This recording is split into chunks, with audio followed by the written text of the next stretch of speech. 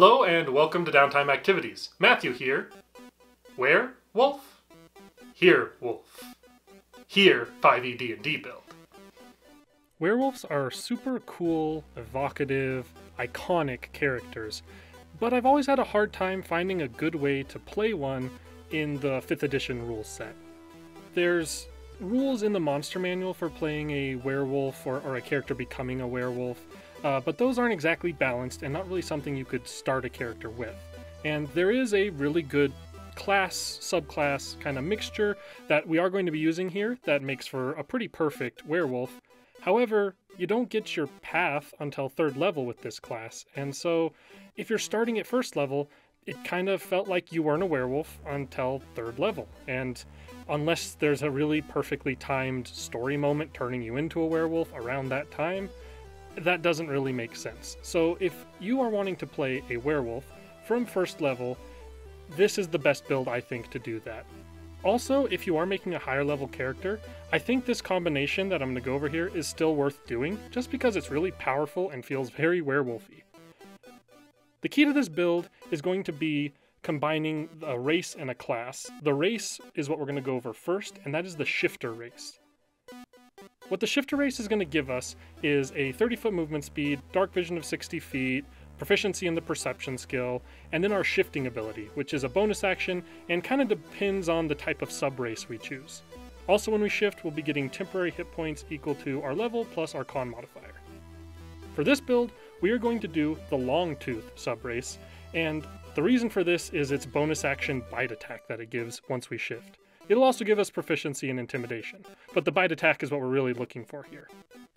Another one that kind of feels like it would work well with this would be the Razor Claw, but we're not going to go with that because the bonus action attack that it gives is an unarmed strike, which we're not going to be able to use our natural weapon claws that we're going to get later on when I discuss the class as those unarmed strikes. So it doesn't really work very well if we're making regular bonus action unarmed strikes, and just overall doesn't really work with the build as well as the Longtooth does.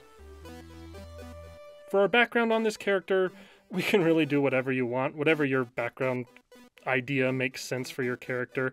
I think folk hero or outlander make a lot of sense for your kind of typical or classic werewolf characters, but there's no piece of the build that relies on the background, so whatever you like here. As for the class, we're going to be playing Barbarian, and Barbarian at 1st and 2nd level is just going to be regular Barbarian. And while it makes us tough and strong and powerful as a melee combatant, it doesn't really do anything for us as a werewolf. But at 3rd level, we are going to get to choose our Barbarian path, and for this, we're going to be going to Tasha's Cauldron of Everything to get the Path of the Beast. This is the class that I think most perfectly fits as a lycanthropic character. It was literally designed for that, so it works really well for that. At 3rd level, when we take this path, we're going to get our Form of the Beast, which will give us an option of natural weapon attack that we can do whenever we're raging. There are bite, claws, or tail attacks with this. I'm going to go with the claw attack 9 times out of 10 on this, and we'll go over why in a little bit.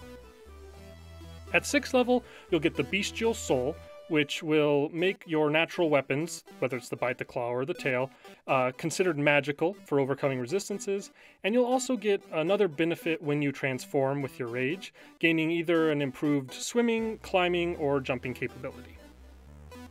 At 10th level, you're going to get the Infectious Fury, which will allow you to, when you hit creatures, make them make wisdom saves to either make melee attacks against targets nearby as a reaction, or take extra psychic damage from your attack.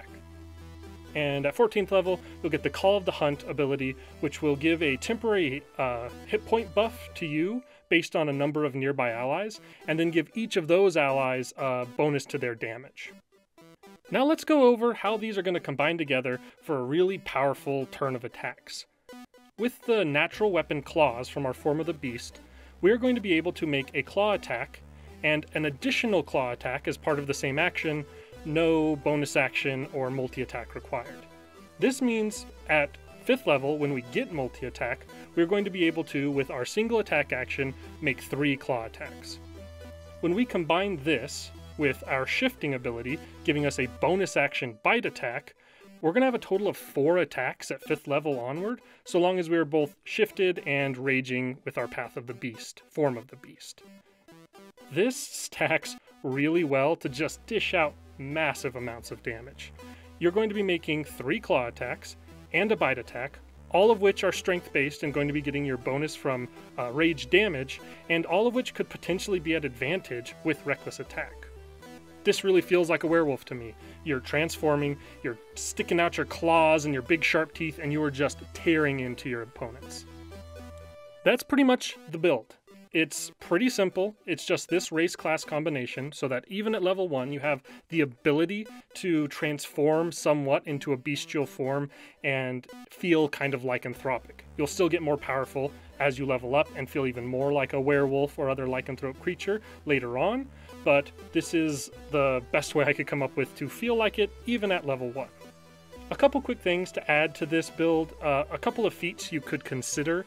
One is the Savage Attacker. It'll just give you some more consistent damage output with some rerolls. Or my personal favorite to add to this is the Slasher. It'll allow you to give a +1 to your strength or dex, and whenever you're hitting with slashing attacks, once per turn you can give a -10 movement speed to the creature you hit, making it harder for them to run past you or away from you and towards other, maybe less tanky members of the party. It'll also give you the ability that when you crit with a slashing attack, you can give disadvantage on the creature you hit's attacks. This is so good with reckless attack. When you're making 4 attacks, 3 of which are going to be dealing slashing damage, and you recklessly attack to give them all advantage, your chance of critting goes up a lot. And that means that if you do successfully land a crit with one of those claw attacks, then they are not going to have that advantage back on you that they normally would from reckless attack, because you're going to give them disadvantage with this feat. It combines beautifully with this class, so I think it's a must-take at some point while you're leveling up. One other consideration is a multi-class. Overall, I'm going to say that this multi-class option is far more flavorful than powerful, and I recommend going straight Barbarian. But if you wanted to, you could do a 2-level dip into Circle of the Moon Druid. That way you'd be able to have the animal transformation and turn into a dire wolf. And that feels pretty werewolfy to be able to turn into a regular big large wolf as well.